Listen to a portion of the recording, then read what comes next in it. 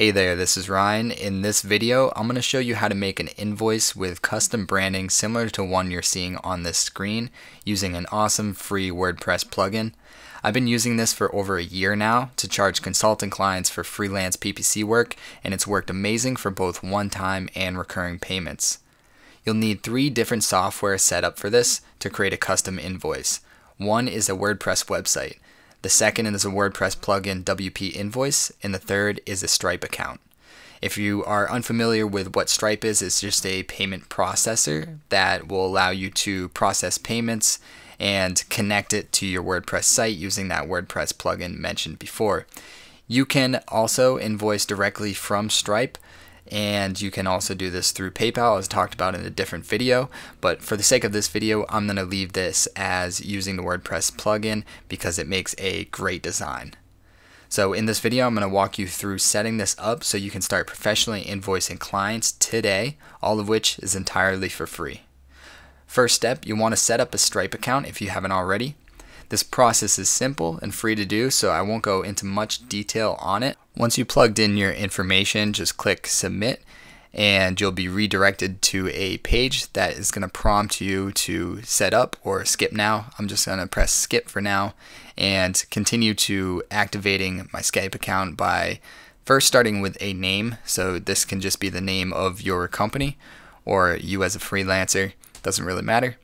And what we want to do is confirm our email address, so we'll press start here and then you can resend verification if you didn't get it, but if you go to your email just press confirm and this will confirm our account once we log in with the email that we provided upon registration. I am not a robot. Okay, so that email is confirmed and we're good to go there. Now we just want to finish activating our account with some basic setup information here, so like our business address, our city, our town, our zip code, our business phone number, what type of business we are, all that good stuff right there. I'm not going to go into detail about filling out this entire form here, but we'll jump to the bottom where you can see a description of your company name. So just put the description in and this is what the client is going to see on your invoices themselves. Then scrolling down some more, you'll see bank details here. So we just want to plug in our routing number and accounting number appropriate to the one that we needed, and I just went ahead and confirmed everything there. There's a couple other steps, but I didn't want to do more editing, so for this sake it's all activated and ready to go. For the time being, that's good for Stripe, so what we want to do is jump over to our WordPress website and go to plugins. We're going to be adding the WP Invoice plugin here. So activate that and install it on your WordPress installment. And once that's good to go, jump over to pages and we're going to create a page to host our invoices on.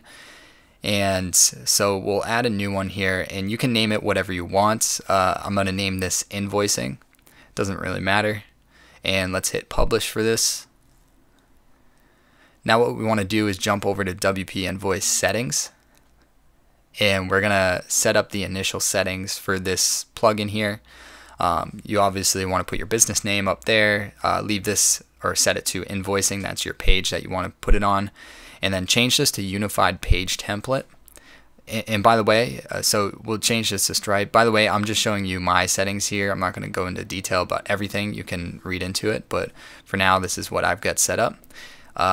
Client can't change. You can choose to accept PayPal payments as well, so it can take to checkout, credit card, Stripe, Intercasa, PayPal. You just need to set those up and connect them to the appropriate things. So if you click on the PayPal connection here, you got to plug in your username and a couple other information here as well. But for the sake of this video, I'm not going to do PayPal setup since you can invoice directly from PayPal, and that's mentioned in a different video. Instead, let's jump down to Stripe and we'll pull that down. You can see all these different API key fields here. So we got the secret keys for the test and as well as the live. These are 2 different modes that you can put your plugin in, so we can test it or it can be live and active. I'll talk about what that means in a second here. So jump over to your Stripe account and we're going to grab those API keys, and you can find those in Developers API keys. And this will lead you to these tokens, and there, as you can see, the publisher key and the secret key. And right now we're in test data, viewing test data, and we can switch that to live data. So you have 4 different keys, 2 are test and 2 are live. So right now we're on the test keys, and these are the live keys. So test keys are simply just to test that the connection is working. Right now we're going to take the test publishing key and plug that in the right spot here. And I usually make this mistake because it's inverted, so you want to put that down there, and now input your other keys as well. I'm not going to show this since I want to leave that secret. So for now, what we're going to do is make a example invoice by putting in an email address. This would be the email of your client, and let's create new. And as you can see, it looks like pretty much any other WordPress page you would see, but instead the difference between this is under the content space, you see this module that's now added. You can put in different line items for the different features that you're offering. And right now we're just going to set up some basic information here just so we can see it in real time. When you click save, it's going to bring you to this page here, and what this is showing is different automated emails that will be sent out to the client if you choose to send them. They have pre-made templates, reminders, send receipt, or new invoice, and you can edit these as please. But otherwise, you can just look at the invoice by clicking that link above and sending the link directly to them using the URL. I prefer to do it this way. As you can see, though, there's not really any design on this as of yet, and that is because we have to set up a few more settings on the WordPress invoicing plugin. So when you first go through it, it gives you the basic setup. Now we want to do some advanced setup. So go to WP Invoice Settings once more, and you can see different options here. First, right away, let's just put in a logo here, and this is going to show up at the top. And of course, our business name, business address. We want our business phone number, the email address, all that information plugged in correctly.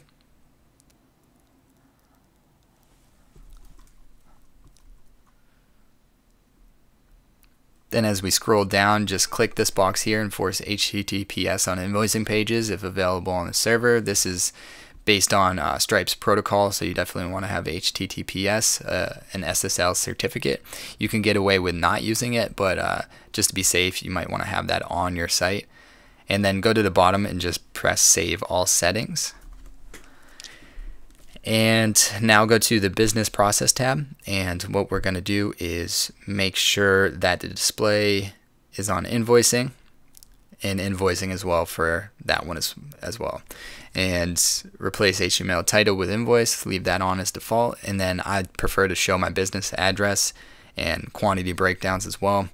And then send email notifications, I check that. And the third one I'll also check as well. And you can do CRM if you're connected. Change from, who is from, so Ryan Moran, my name, whatever your name is. This is the email that your client's going to get on auto-responded email templates that you could choose to do if you wanted to. I usually don't use those, but anyways, let's save all those settings. And then jump to the Payments tab up here. As you can see, right now it's on default PayPal. I think that kind of changed for some reason, not sure why, but just double check this and make sure it is on Stripe if that is what you're using as a processor. You can also give them the option to choose PayPal as well. But for now, we're just going over Stripe.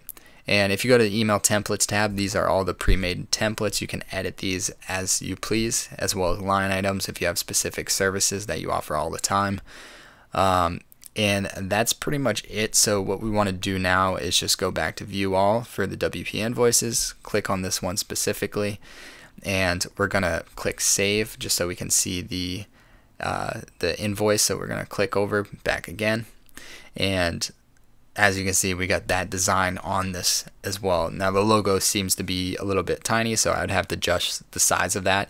And you can also delete and add different information from this, such as the double title that you see at the top there. You can remove one of those.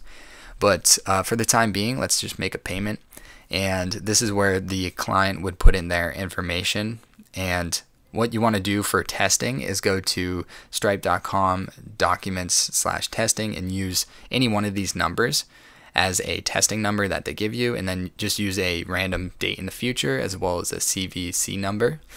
So we're going to put that in, a random CVC 131 a month. We can just do like May 2022. And then I'm going to hit process, and this is a test right now since we have this in test mode. So I'll show you that real quick, but patientgrowth.com says successfully paid, thank you. And then it's going to redirect you to this page. It's going to show you the invoice history when it was created. This is like the receipt for the invoice.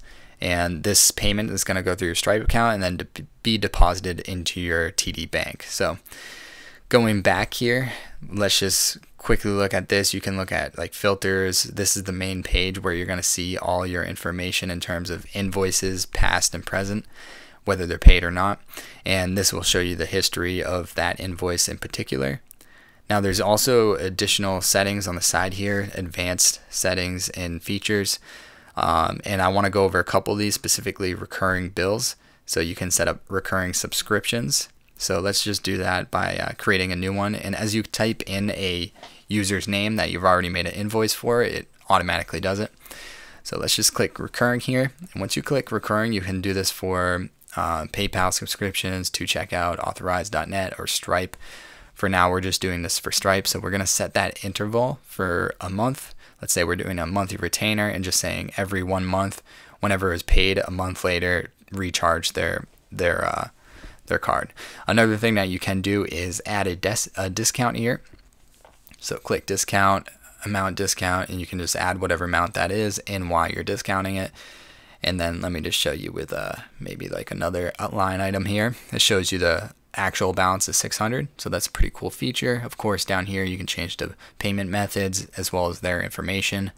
And yeah, that's pretty much it. One last thing, if you jump over to Stripe, Stripe is going to be where you are refunding as well as ending subscriptions. So if you have someone on a recurring, you go to billing and subscriptions, and you'll see those subscriptions here and when they're going to be rebilled, and you'll have the option to cancel that and even to refund it. And you can do the same thing with one-off payments through the Invoices tab here. You can just refund that and it will pull it from your bank account and send it back into theirs. So that's awesome. But one last thing we got to do is jump back over to WP Invoice, go to payments, go to default payment, and go to Stripe here. And what we want to do is change the mode to live, because we had it in test mode to allow us to test the connection without spending any sort of money.